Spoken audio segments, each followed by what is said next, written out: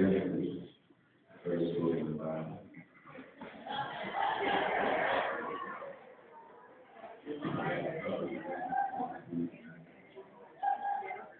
Genesis chapter 30, verse 22. Genesis 30, 22. And then God remembered Rachel, and God listened to God hearkened to her and opened her womb. And she conceived bore a son and said, God has taken away my reproach. Amen.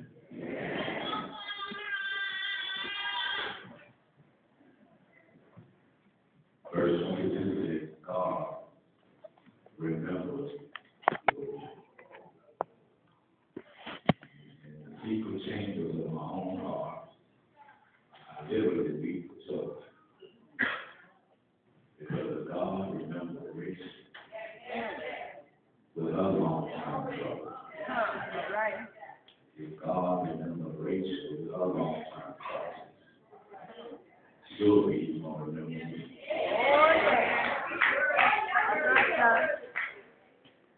I will let y'all pray as you think on this thought, delayed but not denied. Glory. I said delayed but not denied. And to be honest with ourselves, to be honest with yourself, that's the position most of us are sitting here right now, sitting in the midst of a time of delay, but I come by to tell you that it's not time. It's known fact and certainty by many of us here today that this world will introduce us to much trouble. During the course of an average lifetime, trouble will visit us in many forms and fashions. It's known clearly by us that trouble can invade our lives, and it's never sure how long it's going to stay. All right now. Trouble is bad enough, even short-term trouble. I don't desire short-term trouble, that's painful, that's difficult, but sometimes life hits you with long-term trouble. All right now. I mean, trouble that looks like they have no end. Problems that are not resolved in a day, hang around and they hang around for days. The days turn into weeks, and weeks into months. Months, I hear one more step. So months turn into years with the same crisis, that same trouble in you. I'm talking about long-term. I said long-term trouble. I'm talking about stuff that goes from bad to worse. It's difficult to hold on to your faith when you're dealing with long-term. I'm talking about when it goes from bad to worse. Day after day, difficulty to stress. It gets difficult to deal with. And you have to be careful in the midst of your long-term crisis. You got to be careful when you're going through trouble because the enemy will take advantage of you. Right? Yeah, I'm going to like a roaring lion. The enemy will come in the midst of the trouble without a key code to open the door.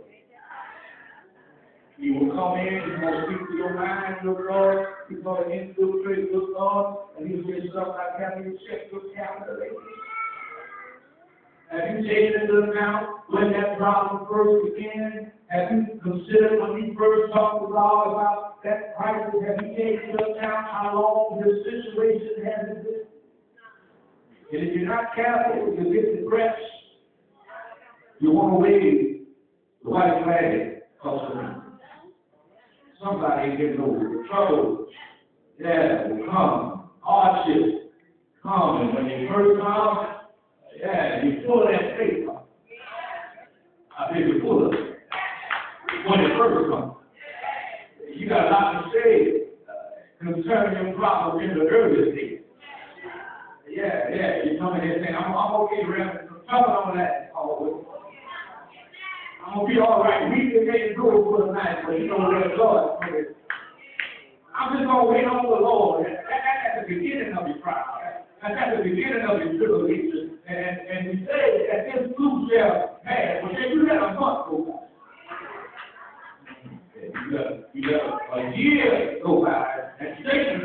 happy on the surface, they say he's not supposed to.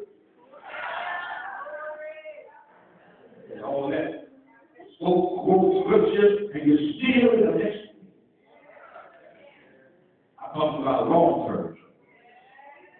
I mean, it forces you to do stuff we don't like to do. Long term trouble forces us to it.